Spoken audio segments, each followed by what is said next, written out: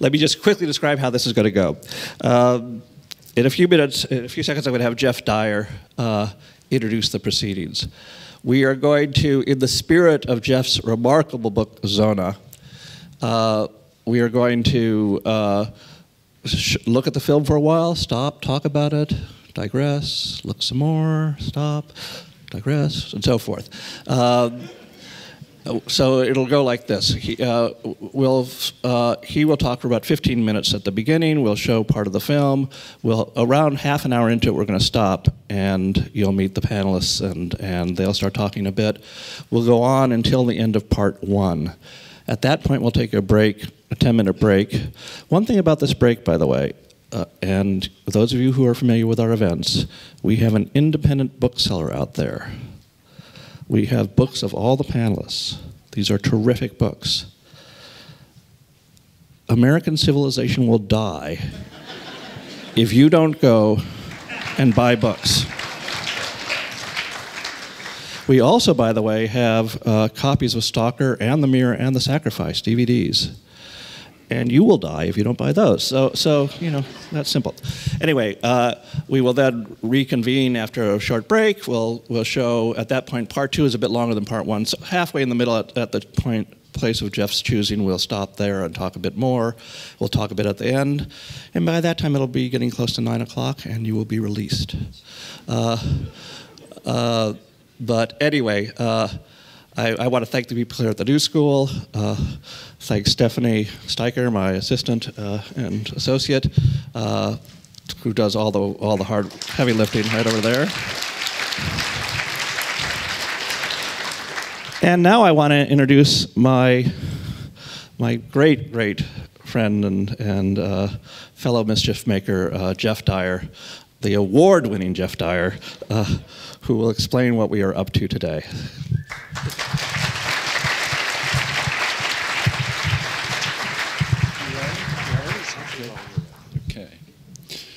Great. Hello, everybody. I'm having the most sort of extraordinary time in New York, and I seem to spend all my time either here or in the Café Loop over the road. It's the most restricted visit to New York I've ever had. But this afternoon will be one of the most expansive experiences. And also, I think it's worth saying this is a unique, it's a unique way to see Stalker. Unique in the sense of potentially uniquely irritating.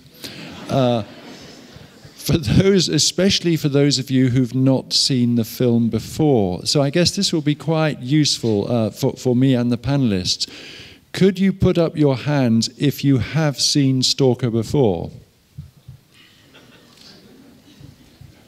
Okay, now because I seem to be rather like I've had a stroke or something. Who has not seen it before? Oh, it looks to me it's absolutely 50-50. That makes life easy.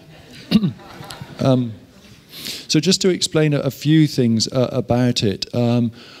Obviously, for those of you who haven't seen the film before, it does not move at the pace of a James Bond film.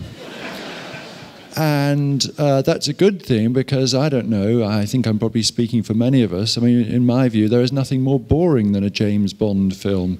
But the thing is, I think if the key thing is to give yourself to the time of the film totally, because actually if there is any kind of feeling for any sense of boredom, that tends to be a product not so much of what's happening on screen as it's more a kind of friction between your expectations of how you want a film, the speed at which you want a film to proceed and the way it does. But actually you're not going to have a chance to get bored because of all these interruptions that are coming. We're going to interrupt it at the first point at we've chosen the point at which we'll first interrupt it very, very carefully. So if you do feel a sense of frustration at that moment, don't worry, because it will be more than compensated for by the way that we resume showing the film. We are showing the film from a DVD. Now, those of you, Ren is somebody who is occasionally prone to exaggeration, but he assures me that there is no print of Stalker available on the North American continent, in either USA or Canada, which is kind of horrible state of affairs. But it doesn't entirely surprise me, because when we were trying to get the image for the cover of the book from Mosfilm, that was proving to be really, really quite tricky. I thought it would be straightforward. This is, Russia's many ways has sort of embraced capitalism, and this was a chance to get money. It involved getting getting an image and the rights for it. It was like we got sidetracked into a kind of John le Carré novel. And I promise you, this is not an exaggeration. We had a mole in Moscow who had some sort of in with Mosfilm, and we had to send her an odd number of red roses. This is just to get a high-res image for the cover. So if I understand things correctly, the film is just in this weird sort of limbo at the moment, that there is no kind of distribution deal available. And actually, although there are prints in Britain, it's similarly in this kind of weird limbo, which is a great shame, because it means we're missing out on what we call in the trade cross-marketing opportunities.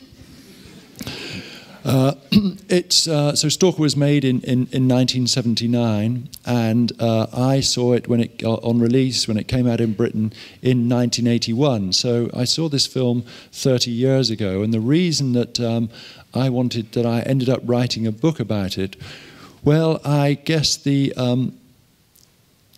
I had in the back of my mind a few lines of J.M. Coetzee's when he's talking about having read certain pages of Dostoevsky innumerable times, and still he finds that instead of becoming inured to their power, he finds himself sobbing uncontrollably. And for me, something similar happened, although I'd seen this film more than any other film except Where Eagles Dare, I found that I still found myself overwhelmed by its power. It increased with every subsequent viewing. It seemed more and more profound, and I also came to realize how it had shaped my view of the world. I think you'll all be familiar with that thing. You go to see a film, however crap it is, and for a few seconds you get outside of the cinema, and the world is, you're seeing the world through the eyes of as though you're in the film that you've just seen. Now, with really bad films, it only lasts a couple of seconds. With other films, I'm thinking of that film that I saw recently, whatever it's called, Marcy May. I can't remember the title. That lasted for me for a long time, but Stalker has lasted. It's changed the way I've seen the world for approximately 30 years, and I think that's not unusual. Just a few very quick things about the history of the making of the film. It's not unusual, I think, for these great masterpieces of cinema. They tend to have rather troubled creation stories. So I think many of us will have seen the documentaries made about the making of Herzog's Fitzcarraldo or Coppola's Apocalypse Now. Productions which really, both of those films came close to not being made. And in the case of Stalker, I mean, it's interesting, I think, as we were very fond of saying in the 1980s.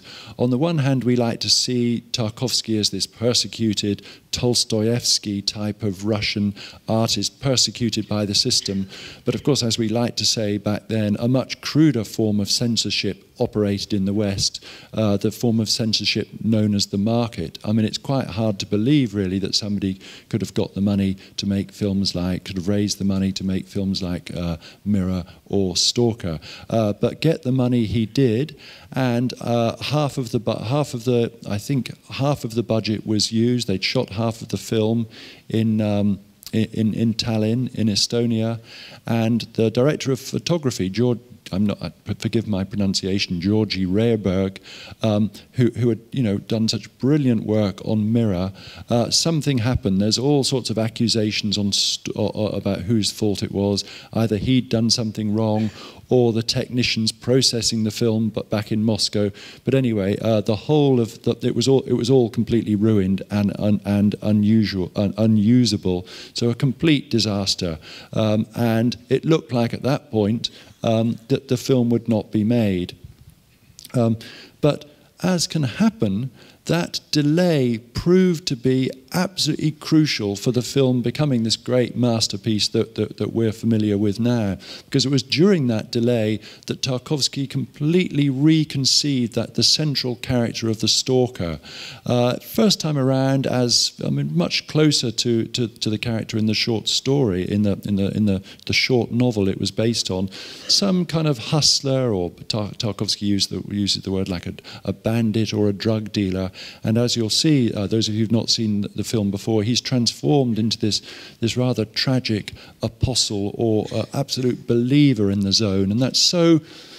it's almost inconceivable to us now that the Stalker could have had some other kind of character. They managed to come up with some kind of way of getting some more money. The film, Rehberg, again, depending on whose account you believe, he either just stormed off the set or he was sacked by Tarkovsky. Another director of photography came in, and again he was either sacked or ran off. There's you can read an account of all of this stuff in Tarkovsky's diaries. And eventually they got a third DP on board, and it was finished again. So it was the last film Tarkovsky made in the Soviet Union, and for my money, but please, you're not allowed to throw things, it was the last great, or even I think, yeah, it was the last great film Tarkovsky made.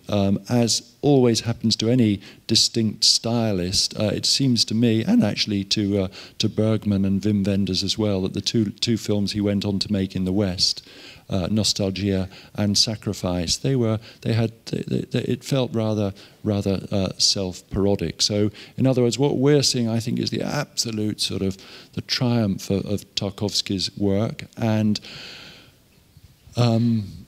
you're dying for the film to start. So, enjoy. Thank you. Okay, I warned you that you might find that a little bit irritating, but I think you'll find this next part extremely stimulating. I'm going to just say something very, very brief that weirdly, I'm not even sure this is true, but it seems to me I'm watching that the subtitles are slightly different to the version that I've been watching in England. I don't know if such a thing is possible. But it's I think that will be revealed perhaps later on. But it certainly seems a bit different to the way I remember it. But now I'm going to hand you over to this lot. Who would like to go first? I was struck by something that you mentioned in the book about the way the film begins. And after the people at Mosfilm had seen an early cut of the film, they kind of wanted to encourage Tarkovsky to speed it up a bit, and he felt that this wasn't helpful, and they said, "Well, we're just thinking of the audience." And this got him even madder, and he said, "The only audience I'm interested in is Ingmar Bergman and Robert Bresson." But then he said, I'm going to make it even slower, so that if anyone walks in accidentally and this isn't their kind of film, they can get up and leave, and then we'll be good riddance to them. And this struck a chord with me, because we had exactly this discussion, except the capitalist version, when we were making The Conversation, which was 1972-73. And we would screen versions of the film. It was never previewed in any official sense, but we had screenings for a number, 5 or 10 people. And there was always this, can't it get going a little faster? Because Francis had just had a huge success with Godfather, and Gene Hackman was in the film, and it was just after Watergate, so people were expecting Popeye Doyle meets the Godfather in the Hotel Watergate. And so we did, unlike Tarkovsky, we actually tried to speed it up, but we learned what he learned, which is that if you do that, you then deliver even the more wrong audience to the heart of the film. And so we discovered that that was not the way to go, and we, just like Tarkovsky, we put it back the way it was originally, which is the way it is now when you see it. It's a slow, measured beginning, but it's something to talk about with this kind of very unusual measured pace of the film. What is the filmmaker trying to say, and whether you agree with that or not, the beginning is how you get in. That's how the needle kind of gets under the skin, and then the plunger can deliver whatever the film has to deliver. Thank you, Walter. I wanted to say a few things. One is Tarkovsky was not alone in Soviet Russia in some of this aesthetic tendency. We think of him as a kind of lonely comet, but you had a whole bunch of filmmakers like Alexei German, whose beautiful films will be seen next month at the Walter Reed Theater in a retrospective. You had Larisa Shepitko, Ivan Klimov, Parajanov, and they were all drawn to this long-duration take aesthetic, which seemed to be a way for them to escape socialist realism and find something more spiritual or more allegorical. It's interesting to me how the long-duration take became a kind of international art film festival style, and the different uses to which it was put, like the Greek director Angelopoulos, Antonioni, Bresson, and Janško, and so on. In your book, you depart from some of them and like others, But what is the advantage of the tension, the long duration take? I think it sort of plunges you into the moment, and it doesn't guide you in the way that a lot of quick editing and music over the soundtrack guides you. So you're thrown back on your own resources. That's part of what happens with long duration takes. I was struck this time watching it how much tension there actually is, how much argument, how much contempt, bullets flying. It's not as though nothing's happening. Quite a bit is happening. It really is. I was struck by how incredibly exciting it is. Yes. So first we tell everybody nothing happens, it's very dull, and then the bullets start flying. It's quite a bit like James Bond. Because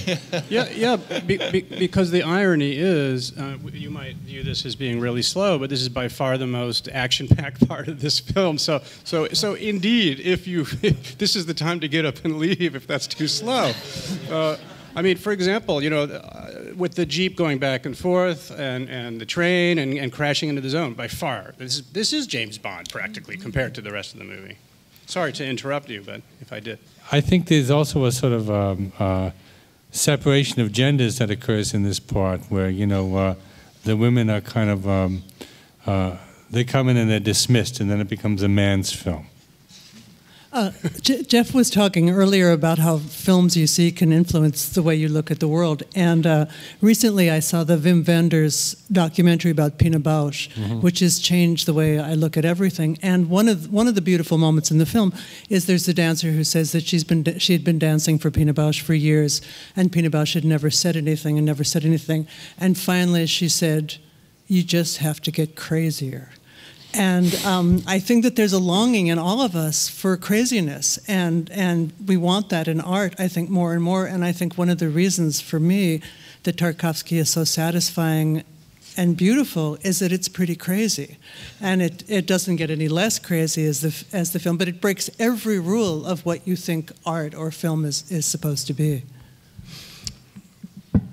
Francine, as long as you were talking about breaking rules, I just, especially in this 15 minutes or so that we just watched now, this segment, I was really struck by this framing technique that Tarkovsky often uses. I think it happens more at the beginning of this film, but it's in some very important moments later too, where I think, Geoff, you write about this in your book, where you don't quite know who's doing the seeing. The framing is in an unexpected place, or, for example, it moves across the outside of that wall and suddenly finds the stalker in the window, but no one is standing there.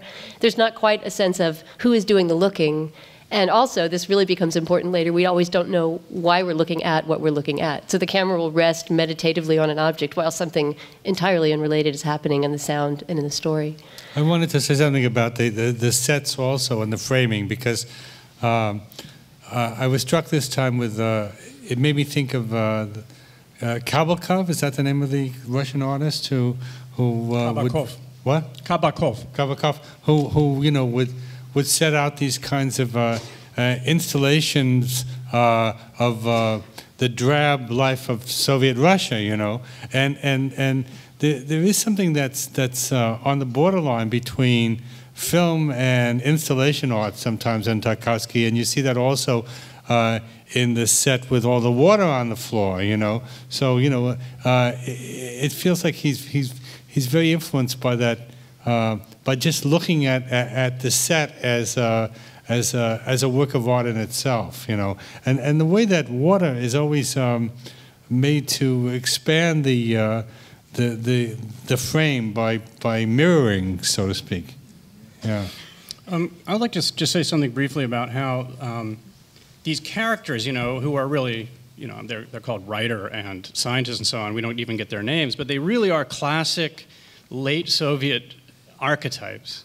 I mean, I actually had the privilege of spending some time in the USSR in the late 70s, early 80s, and I sort of absorbed, I was quite young, you know, but I absorbed this Brezhnev period ennui, or whatever you want to call it. And I also met some of these people from the Moscow intelligentsia. For example, the writer is a dead-on, practically a caricature of a fusion of a number of figures who were, you know, writers in the Moscow scene in the late 70s, and a lot. You know, it's interesting, Geoff. When I read your book, you know, and you mentioned in response to the writer saying we should write about nothing, you know, and then you went into a very interesting paragraph about how this is reminded you of Flaubert and so on, and this is a philosophical, you know, and it's a completely correct observation.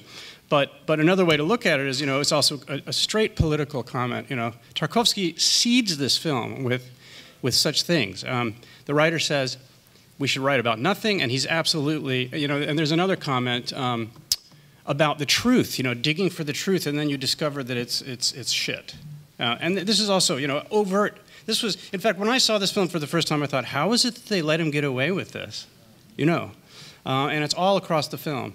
And you know, I remember Ren mentioned when he invited us all to this event, you know, that that statement at the beginning where the Nobel Prize winner says something about our little country was a way of sneaking it past the censors, but you know, 99.9% of the, certainly the Soviet viewing audience saw that as irony. I mean, how else, you know? Anyway. But it wasn't just, he didn't just sneak it past the censors. Let's be honest, Tarkovsky was an object of pride for the Soviet Union. Unlike someone like German, whose films almost never got distributed in Soviet Russia, they sort of paraded Tarkovsky around to film festivals until he got a little out of hand. Yeah.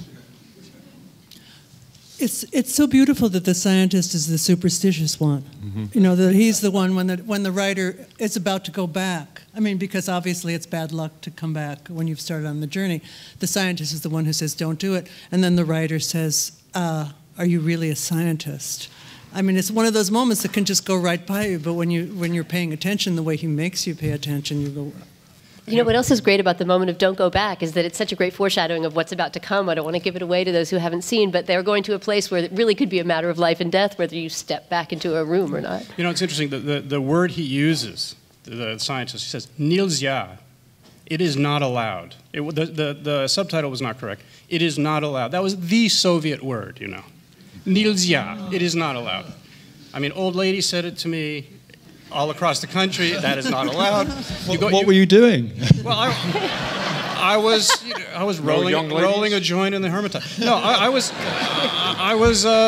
too close to a painting in a Hermitage, for example. It is not allowed. You know, over and over that word. Yeah.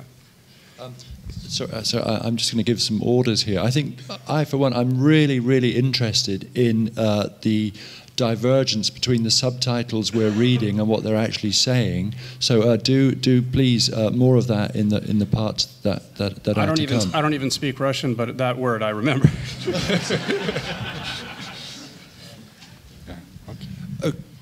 Unless somebody desperately wants to say something. Yeah, Walter. The sequence where we stop the film is Geoff in his book. Geoff describes this sequence with great feeling and poetry. It's a tracking sequence along as they move through this landscape on the little rail car. And just by accident, I came across a review of a film made in 1897. This is a short film called Haverstraw Tunnel, shot by Billy Bitzer, who was famous Griffith's cameraman for Birth of a Nation. But as a young man, he shot this film. Same thing. The first tracking shot, putting a camera on a train and going through a landscape. And the reviewer, who was writing for the New York Mail and Express, said, the way in which the unseen energy swallows up space and flings itself into the distance is as mysterious as an allegory. We hold our breath instinctively as we are swept along in the rush of the phantom cars. Our attention is held with the vice of fate. So there it was, right at the beginning. Yeah. Well, I've written a whole book about this film, and I'm learning an awful lot. I'm having a great time. So we're going to move on now, and this is really we stopped it there because you're now going to have one of the supreme cinematic experiences, if you're not already having it. Thank you. So we'll the next break won't be painful at all because it's the end of part one. Thank you all. Do you know, it's so strange. I was talking about the subtitles being different before, but even the sound seems different. But that's the zone. It's always changing. One of the nice things I think about seeing it in a room full of people, one often under commented on aspect of the film becomes much more pronounced. That is to say, the comedy. It's really striking that how funny it is. Just a couple of quick points. I mean, it's the power. I've seen. I mean, I really didn't think I wasn't desperate to see this film again at this moment. The power of it is extraordinary. It's completely drawn me in again. I hope at some point, I mean, the people on the panel can say what they want, but I'd love it if Walter in particular will say something about the sound. And I'd just like to make one sort of technical observation, which I think is really key to the film. You remember that sequence where there's that burned out military vehicle, and they start walking towards it, and it's a point of view shot, isn't it? Obviously, it's somebody walking towards that, and we get closer and closer, and then gradually they come into view, all three of them. So whose point of view was it? Because it clearly, physically, literally couldn't have been one of those, and that's one of the ways in which we get this sense of the zone as being this this sentient place. And also what it means is actually that point of view is ours. We're not just watching this place, the zone, we are in it. We're along for the ride as well. I don't know. Would you like to begin, Walter, by saying something about the sound? Sure. It's you know, I have I guess a kind of temporal link with this film because for all the difficulties he was having making this film, Francis Coppola was simultaneously making Apocalypse Now. The dates of when Francis started shooting in 1976 and finished in 79. This started in 77 and finished in 79. There were heart attacks in both cases. Tarkovsky had a heart attack. Martin Sheen had a heart attack. Both films suffered what seemed like catastrophes at the midpoint. A typhoon wrecked everything on Apocalypse Now, and then this, with Stalker, the difficulty with the film stock, where everything had to be reconsidered. But, hello? In both cases, that pause gave time for the directors to reconsider what they were doing. There was recasting for an Apocalypse Now. Harvey Keitel was recast with Martin Sheen. Stalker had a reconception of who he was. The scene in Apocalypse Now was Francis and I got together at this.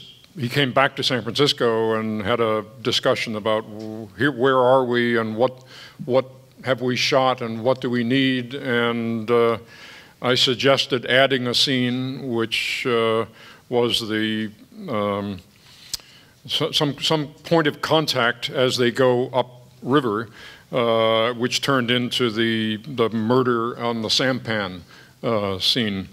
Both are people moving into a forbidden landscape, going upriver to Cambodia to visit some mysterious person, to kill him, in fact. Here, the magic of the room. So anyway, there are just lots of similarities. We also had a very aggressive attitude toward the sound of Apocalypse Now. We wanted to invent a whole new way of listening to sound, which turned into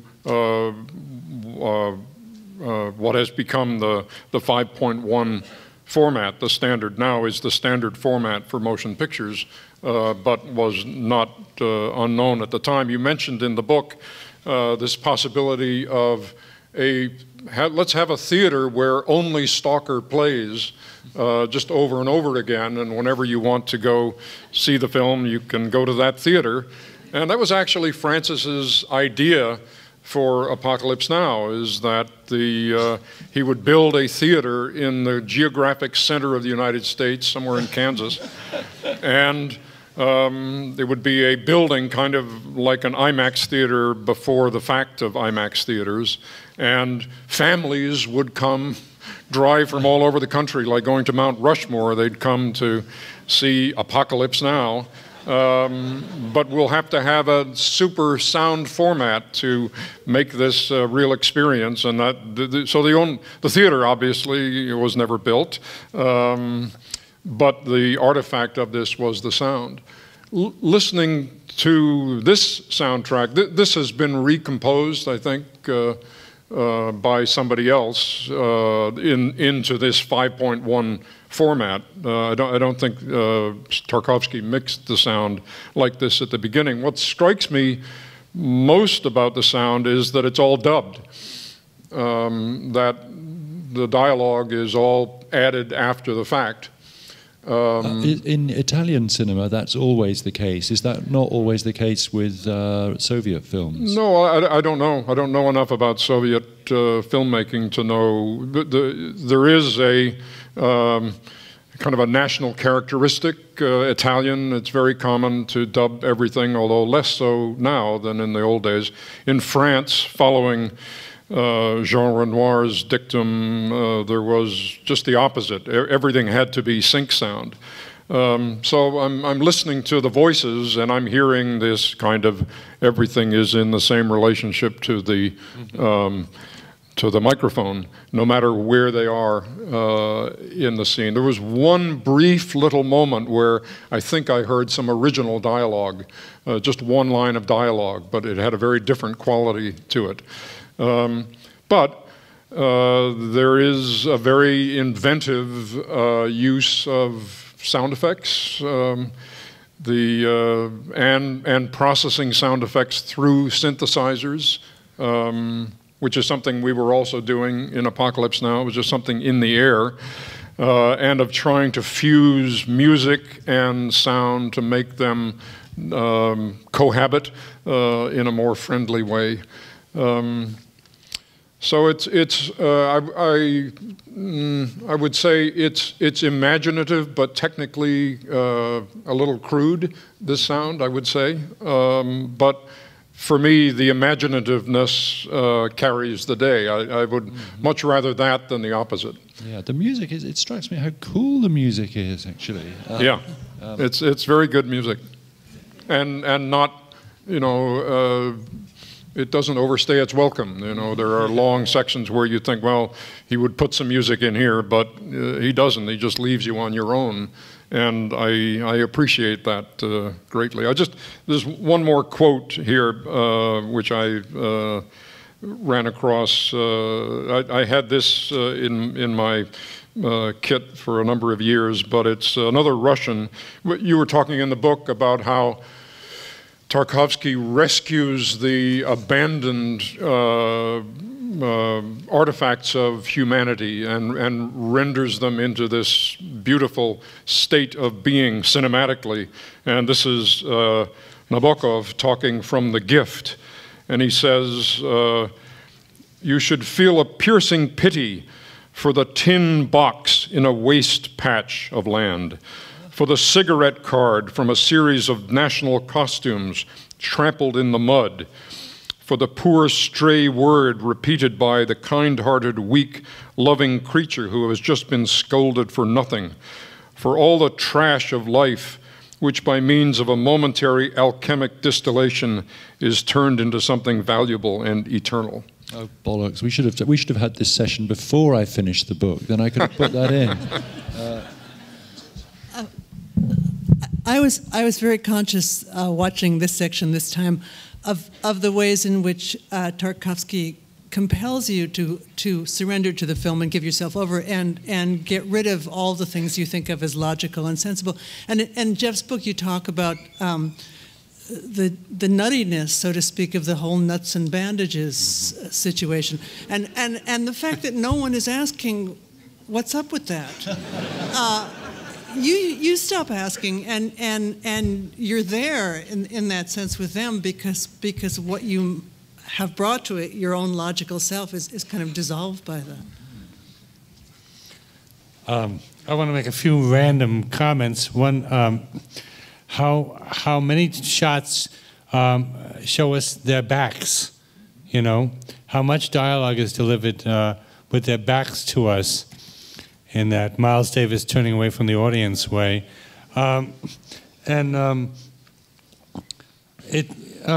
It's funny this time, having mentioned the whole aesthetic of the long shot, the long duration shot, it seems as though he doesn't take pains to orchestrate complexly the way, let's say, Yanchko or Angelopoulos would. They're mostly rather simple shots that go on for a long time. And very often it seems that the figures are in the foreground. So he's not really working with that much depth of field. It's actually often a rather shallow composition, you know, except for kind of these landscape cutaways. So he's not doing that distanced Mizoguchi thing, you know. He's really showing us the figures close up, almost in, you know, medium shot or close-up shot.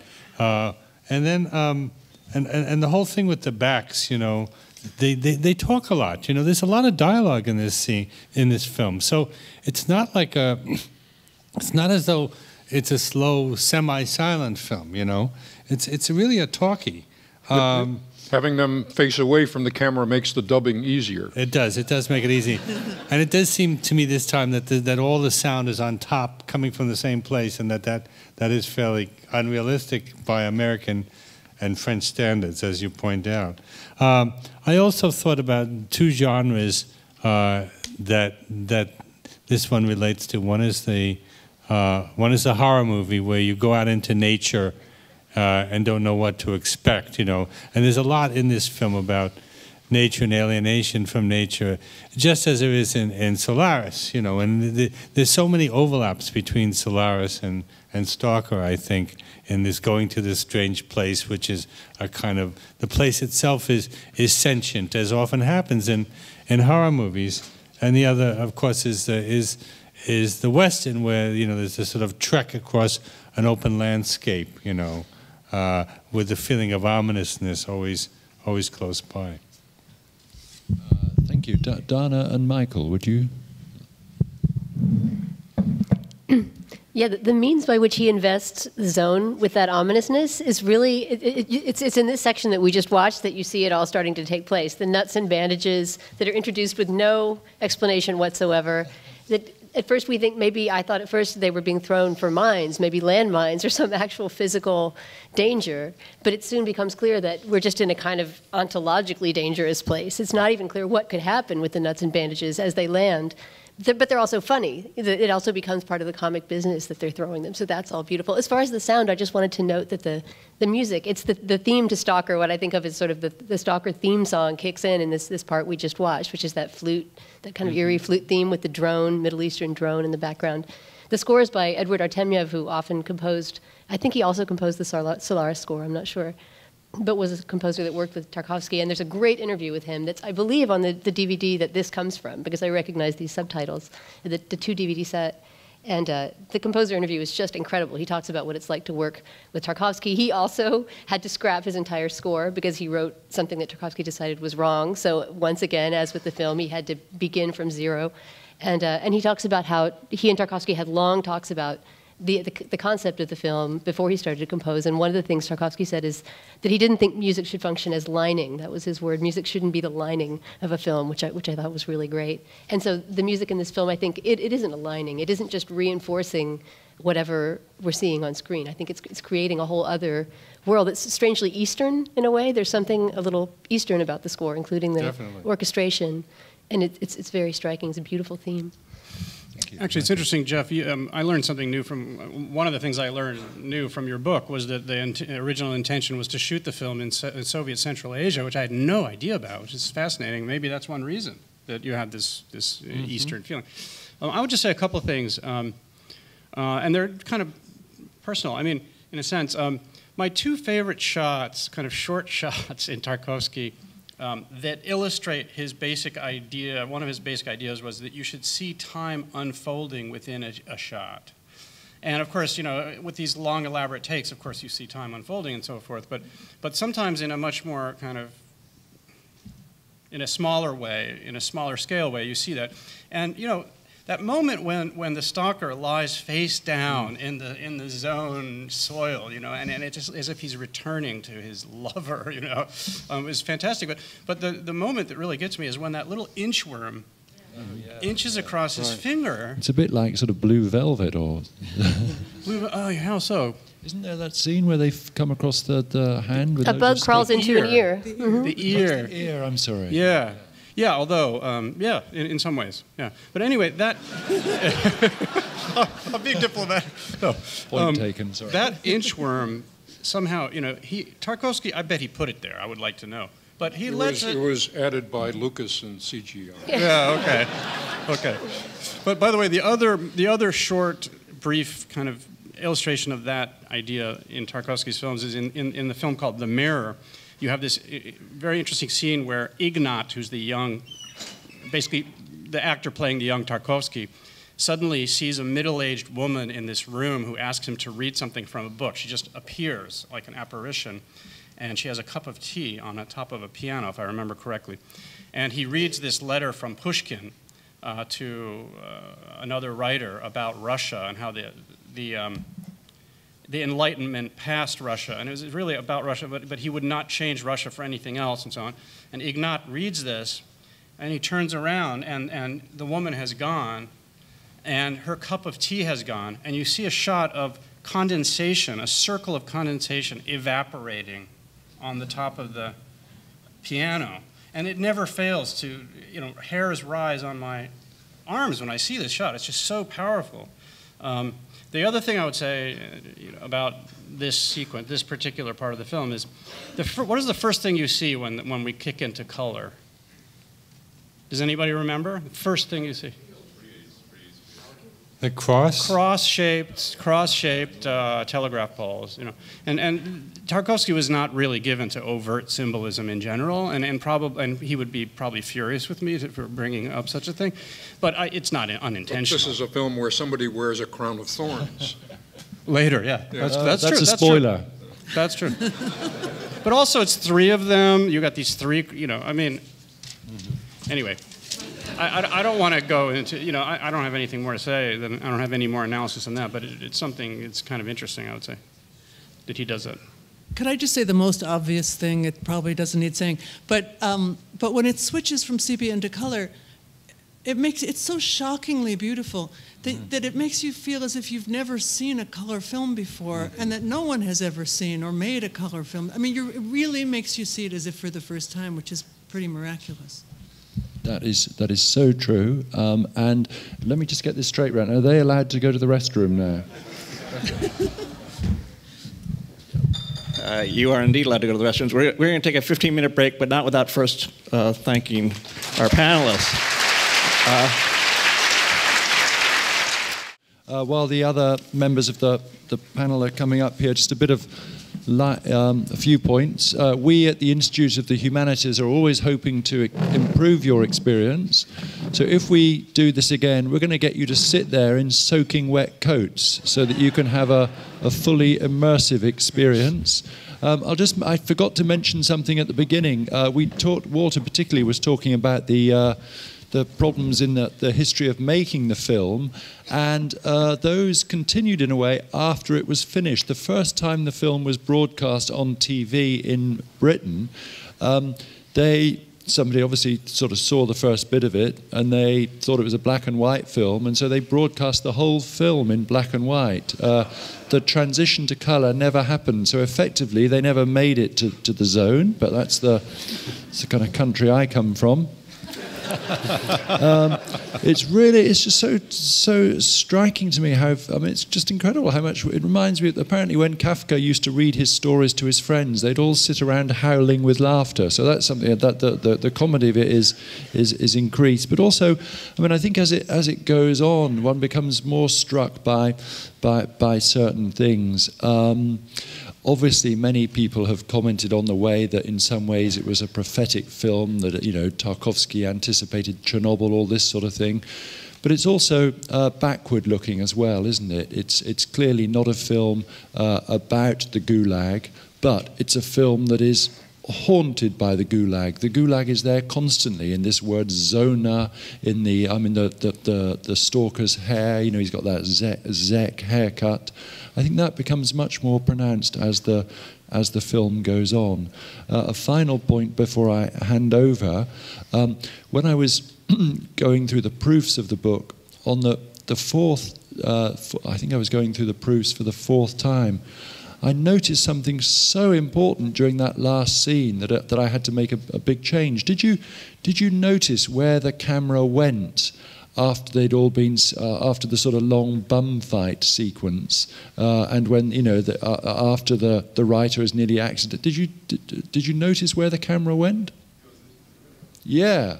It's just incredible that. None of the humans make it into the room, but the camera goes into the room, and by implication, the camera has its deepest wish realized, which is basically that this film came into existence against all odds. I'm sure everybody wants to talk about the dog. Who would like to go first? Francine, maybe. I thought the dog was a wolf till I read your book. So, speaking of your book, I had a thought about this section of the film, and then I couldn't remember if it was my thought or if I read it in your book. So I'm just going to say it, and those of you who've read the book will be hearing it again.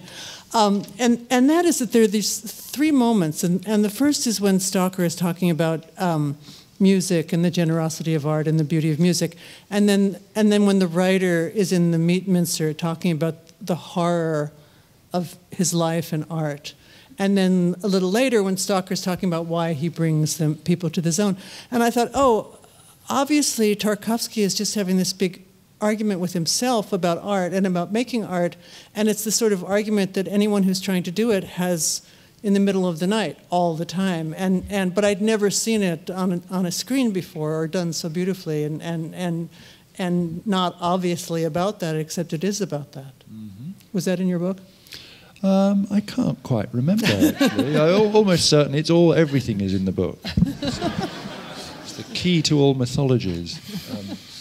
I had a comment about the prophetic nature of this, the zone and Chernobyl, and there's no doubt that there's a prophetic quality, and we had a zone later. But one thing that to this day a lot of people don't recognize in the West is that there was a major nuclear accident in near the town of Chelyabinsk in 1957 when they.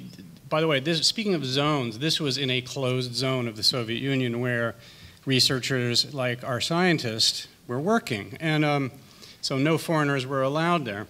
There were closed cities and all of that. And they were doing nuclear production there and just simply pouring plutonium, all kinds of highly radioactive substances into storage tanks just underground. And one of them blew up. And apparently there was a genuine mushroom cloud. It spread all kinds of nasty stuff all over the landscape. And then a zone was created in the late, this is 2 decades before this film. Mm-hmm. And Soviet citizens knew about this, but it was highly confidential. And they were not, you simply didn't talk about it. People would talk about it quietly at home. But Soviet citizens knew about it. Mm-hmm. And so this whole, early in the film, when we hear about the zone, Monkey and how she's a victim of the zone, a good friend of mine in Moscow who took me around when I was writing for Rolling Stone in the mid-'80s about Russian underground culture, was born near Chelyabinsk a year later, and he was a giant. He is a giant. He's got all the features of giantism, big forehead and so on. And we talked about this, and he said, he said with, very good humored way, he said, I'm a genetic hiccup. So he was a zone child, let's say. So that's one thing that I just wanted to say about that, because I don't think Tarkovsky, there are many kinds of zones, obviously. And I don't think he meant directly that thing. Obviously, we're talking about a place where your innermost wish is granted, not a nuclear waste site. But I did want to bring that up. And then another thing I would say about this particular section we just watched is, when the phone rings, and it's the wrong number. This is another great Russian joke, Soviet joke. But then after he speaks to his colleague, and it becomes clear that something strange is going on, and then the writer says, what is going on with you? And they have this little dialogue. And then at one point the writer says, you might get your Nobel and everything. But then a couple sentences later, he says, you think you'll get one thing, but you'll get another kind of thing entirely. And this is the same decade when Andrei Sakharov, the father of the Soviet H-bomb, got a Nobel Peace Prize, not a Nobel Prize for physics, And I'm not saying that that's direct, but it was definitely in the air, let's say. This kind of, these kinds of characters were there. In actually, Sakharov was then in a closed zone. He was exiled to Gorky because of his actions to try to stop Soviet, atmospheric tests and so forth. Thank you, Michael. Yeah. Fantastic. Philip, Philip, you don't have to speak if. But you're I'll just say two things. One, I completely agree with Francine that the film gets wilder and wilder. It's so Russian, you know. They just sit around talking about their wasted lives, and so of course that's the Chekhovian element, you know. Sometimes I resist Tarkovsky. You know, I just get to that point, and then I think, well, you know, I'm not sure the writing is good enough to go toe to toe with Chekhov, and so sometimes I feel like there's a lot of bluster, and I like the fact that scene slows down so much, and there we are, we're stuck, you know. But I feel pummeled and bullied sometimes, and so I just want to record my skepticism and resistance. Yeah. No, that's that big chunk. I mean, I find that does, you know, my attention sags a bit in that, and I think it's a really good point that some of the writing is pretty weak, I think, in that sequence. All I would say is that the great power of the section we just watched, I think, is the audacity of the transitions, just how audacious they get, and there ceases to be any attempt at all to explain why the dry tunnel that isn't a dry tunnel leads back to the place that it began, or how the meat mincer leads into the room with the hillocks of dust in it, and that all of those spaces just have their own being in such a kind of bold way. And I think that's actually is my favorite section of the film that we just saw, not really because of anything to do with the bickering between science and art and all the allegory in the dialogue, which I agree gets a little heavy, but because of just the visual audacity and the kind of conceptual audacity of all of those spaces that are established one after another, and that all seem to flow from some strange internal logic. Yeah, I love it when he goes to the door and suddenly you realize he's going to have to wade through a pool of water, you know. And the knapsack over the head, which you write about in the book, I love that they shout out again to the knapsack that was so dear to the professor. And of course, at the end, you realize it's because he had his bomb in it. But it's almost as if his thermos and his sandwiches meant just as much to him. Yeah, that's right. By the way, sorry, I forgot to say there's a new book about Tarkovsky coming out by Nariman Shakov, who teaches at Stanford, and he points out that during that sequence when they're all having that sort of rather damp pillow talk, and it zooms in on Professor as he listens, and if you look very closely at the shiny buttons on the Professor's coat, you can see a reflection of the lights and the camera and the cameraman. That is deep Stalker geekhood, isn't it? In fact, should we play that whole section all over again, just so you can see that, Mr. Murch?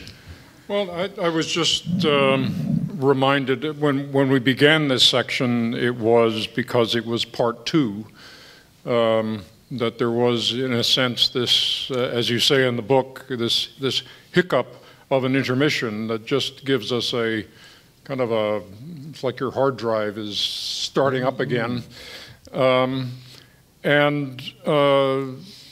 Films at this time in the 70s were making a transition.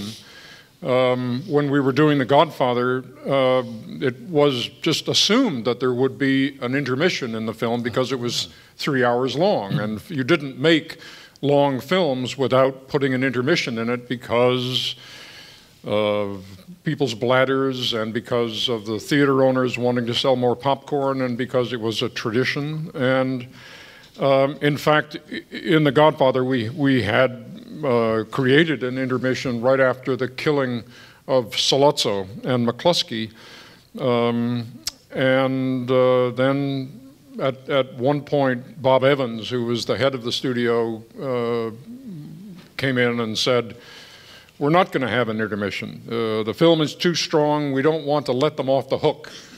And so we took it out, as a strict intermission. You can still see sort of the echo of it. The car drives off and music comes in very strong, and then there's a transition to a lighter thing. And It's a historical curiosity, really, that we made that transition during the 1970s, and now people don't even think about doing that anymore. Whereas at that time it was part of the grammar of making a long film was to put an intermission into it.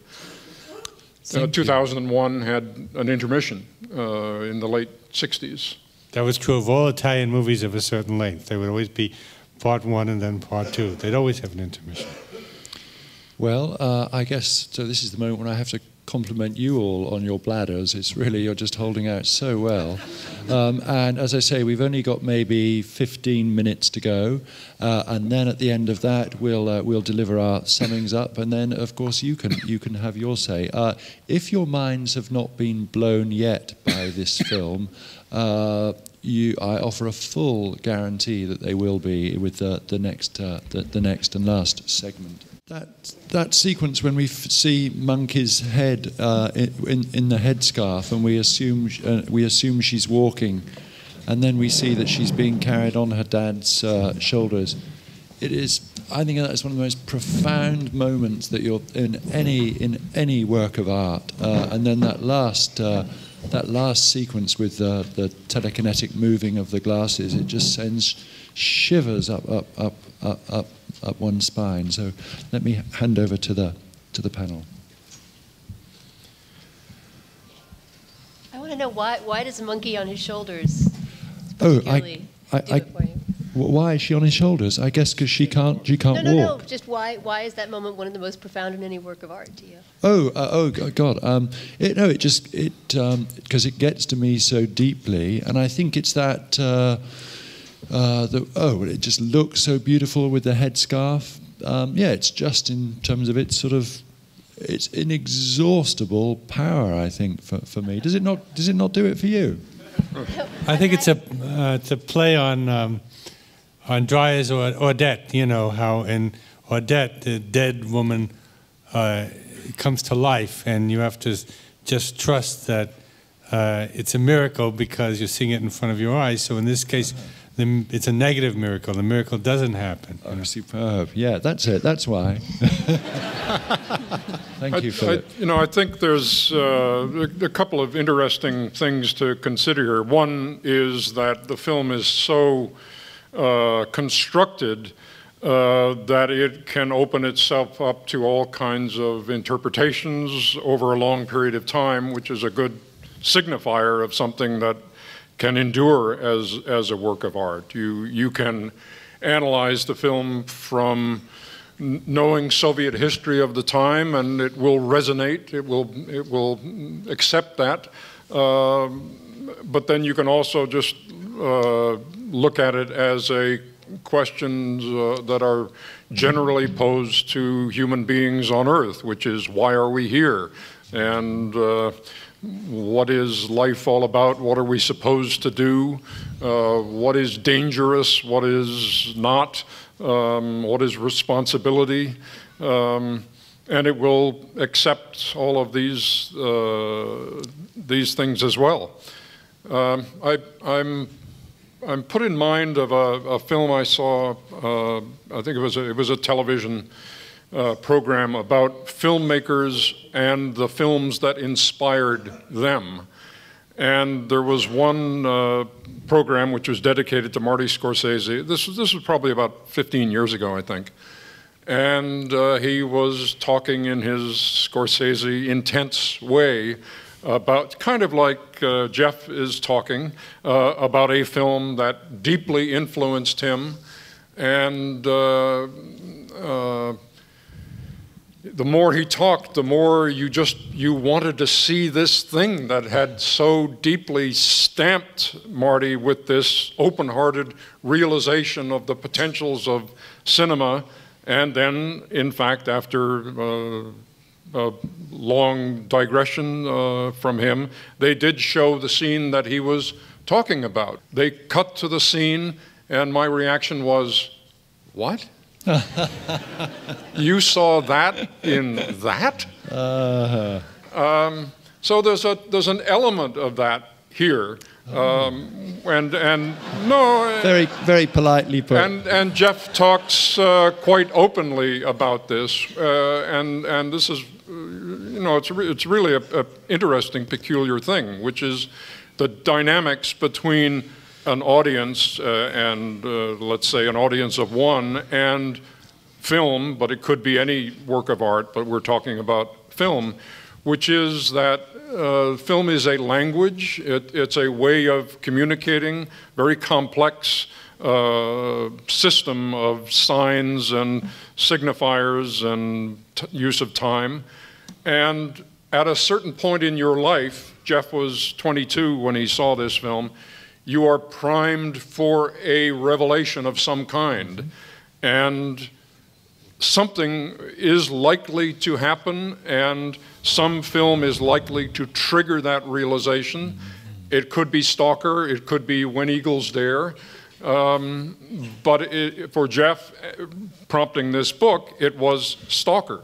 And so that the opening up is something that's happening within Geoff that finds places to attach itself, just as I was saying about this film being open to so many different interpretations. So the film is worthy of being the can opener that opens up a new way of looking at the world for you. But the other point that Geoff makes is that this then becomes less accessible to subsequent generations, that there's a moment for a film and an audience where there is a really powerful interaction because of what's come before or because of what has not come before, and that suddenly happens when you watch this film. And it does open up a whole new way of being. And people get very excited about it, and that excitement endures. Future generations look and say, like, what? So Geoff makes the point that for him it was Stalker, but he looked at Breathless and goes, what? And the next generation looks at this, they who have been influenced by Reservoir Dogs, and they look at this and go, what? So there's a very complicated dynamic which is gone into nicely in the book of how a work of art can influence people and what we read into the work and what is actually there. Thank you. That's interesting you say that, because I just wanted to report some little family story, which is when my son was 7, and was already deep into the Cartoon Network aesthetic of Cartoon Network and fast cuts and all that stuff, and didn't yet read very well, and I happened to have Stalker on a laptop, not unlike that laptop, and I said to him, I was just kind of trying an experiment. I said, with this film, by the great Russian director Tarkovsky, it doesn't really matter, but the premise of the film is you have to get through a bunch of obstacles and so forth, and in the center of this zone, which appeared after something mysterious happened, there's a room, and if you get to that room, then your innermost wish is granted to you. And he listened, and he was very interested, and he said, well, I'd like to see it, and I opened the thing, and I thought I would get 10 minutes before he said, okay, Cartoon Network time. He watched the entire thing straight through. This is a film in Russian, which he didn't understand, with subtitles he couldn't read. And he was just completely fascinated. And then, just to finish the story, then about 2 weeks later, we were on a Croatian island called Lošinj, and I should explain, I lived in Slovenia for years. My son is bilingual in Slovenian and English, but he doesn't speak Russian. And he invited his friend over. And the two of them watched the film again, straight through. 2 7-year-olds lying together. It was the cutest scene, lying on a bed with the laptop open in front of them, watching straight through. Because he explained to his friend, you have to get to this room, and then your innermost. So, I felt like there's hope, somehow, I've thought a lot about why the last scene just kills me, which it doesn't. And it's partly because it feeds into several of my own obsessions. And I think when art really gets to you, often it's for that reason. One of the obsessions is Russian icon painting, and the other is obviously telekinesis. The way I came to Tarkovsky, I'd never heard of him, but I was a huge fan of icon painting, and someone said to me, well, he's made this movie, Andrei Rublev, about an icon painter. And I think it was in San Francisco, and I think I went and saw it like every night for a week. And I was just, I couldn't get over it. And when I look at Stalker, and particularly at the first shot of Monkey in her headscarf, it's like an icon. It's like a moving icon, and he's like showing you one icon after another. Then telekinesis. Around the time that I think I first saw Stalker, it was made around the same time as this film called Time of the Gypsies by Kusturica, in which telekinesis is a big kind of plot point. And I've always been interested in, and I had been even as a kid, trying to move things mentally. It didn't work. Can you do it now? No, I never could. But the other day I was talking to a friend of mine, and I was trying to describe what it was about the film that moved me, and I said, well, it has a great telekinesis. It actually has two of them. At the beginning, when the glass rattles on the table, it never occurred to me until much later that it was the train going by. I somehow automatically assumed. Anyway, Monkey's telekinesis, I was telling a friend of mine about it, and she said, well, what is telekinesis? And I said, well, it's when you think about something and you move it by thinking about it. And she said, oh, well, that's what it means to make a film.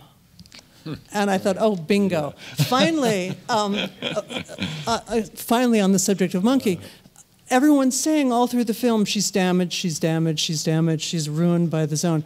And in fact, maybe she can't walk. I mean, she does have legs. We've heard she doesn't. She does, in fact, have legs. But maybe she's damaged, but she can move things with her mind, which is something else. So here he's gone all the way through the zone and done this thing, which is apparently or supposedly produced a subnormal child, and has in fact produced an extra normal child, or a superior child in some essential way. So, so that's a little part of why I love that scene so much. Great. You see, Dana? Is she meant to be an ominous child in any way, do you think? This is in your book, too, and I know some people have read the ending as a sort of slouching toward Bethlehem kind of moment, as you hear Ode to Joy on the train, and it's so strange. The ending of this film is so strange. I mean, the whole film is so strange, of course, but all the rest of it, to me, can somehow fit into some coherent aesthetic whole, but every time I've seen it, this is the third time I've seen it only, unlike some of you, I haven't been seeing it, my whole life, although I did first see it, I think, 20 years ago or so. But I always think the film is going to end at that moment that we just saw, where we stopped it last time, where the camera pulls into the room and the rain comes down. And in fact, the film could end right there and be a perfect sort of completed work of art. And the coda has just always baffled me completely. It's chilling and it's beautiful, but I don't understand it at all. And I would love to hear anyone's interpretation of what Monkey and Beethoven and everybody is up to. I sort of feel it would be so weird. I mean, it's that, what's his name? I can't remember who wrote the story, where he says that he finds her very, very sinister and a sort of antichrist figure or something. And that seems so perverse, really, because it seems surely it's got to be a compensatory thing for the damage done to her physically, but by the zone. And I don't, although the dog is whimpering because something strange is going on, it feels to me like a sort of religious and redemptive moment rather than a miracle. It's a miracle. Yeah. And it's about the future in some way, right? Obviously, because it's a child and the onrushing train, there's something about it that's about what comes next, what comes after the next generation after the zone. And it's the ultimate what he's brought back from the zone. Yeah. And the lovely doggy that he's brought back. Yeah, I mean, and it's that nicely balanced paradox which he gets into when he's lying there talking to his wife, and she says, "Don't you think I would have something to wish for?" As does he, and here this little conundrum of, is the zone in some way responsible for what happened to Monkey? But if it is, then why isn't the room the solution to that problem? Why doesn't he go into the room or take his wife in there and say, please make Monkey whole again? Because of this, the other thing about the wish is that it doesn't give you what you say you want. It gives you what is deep within you, which you may not know exactly what it is. And so you're afraid to go into the room to confront that issue. And yet, out of this whole spiral of wishes and being afraid of wishes, Monkey does, out of all of this, she does have an ability, the telekinetic ability, which in some way, in a kind of religious, mysterious way, compensates for the imagined trouble that she has, which is never really specified either. Mm-hmm. Yep, we'll hear from Philip, and then have we got time for some questions after Philip, Laura? Too late. Okay, Philip, the last word. Oh, too bad in the last word, because I'm a non-believer. I'm one of those writers and intellectuals with the dead eyes that they were talking about at the end. and so except that when you see the other side of the room, you see that it's loaded with books. Well, You know? Yes. But I think that I interpreted that scene where the stalker is shivering and raving about the lack of belief, you know, as in a way ambiguous in that I think Tarkovsky was having his cake and eating it too, in that there's just a suggestion that actually this guy is delusional and that the zone doesn't exist. Certainly as a grantor of wishes, and you know he's not going to be able to bring people back there because nobody believes in it, you know. But he did bring back the dog. Yeah, and color.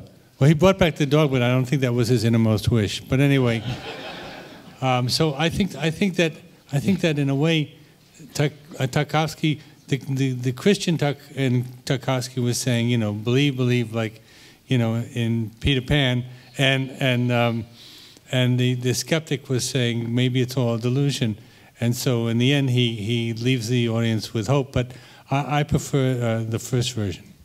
Okay, Ren is going to say a few words just to let you know, because I feel you haven't had enough Tarkovsky today. So tomorrow we're showing Mirror at the Museum of the Moving Image, and then on Monday I'll be speaking at the School of Visual Arts, and we'll be doing this nice thing. I'll be reading some passages from the book, and it'll be synced in with some sections of the film. So if you haven't had enough of Tarkovsky, and I know you haven't had enough of me, see you again on Monday. And here's Ren, who we thank very much.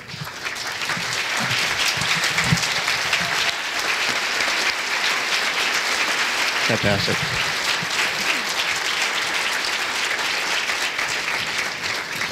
I'm sorry about not taking questions from the audience, but we actually have to clear the hall relatively quickly. So as you leave quickly. But not. I just also want to say that we do these things pretty regularly. Go to our website, nyihumanities.org. Sign up, and you'll hear about more of them. This turned out we had our cake and ate it too. We got to see the movie, and this worked. We were talking backstage about possibly doing it with a James Bond movie next year. But anyway, thank you all so much. You were a terrific audience, and we've had a great time.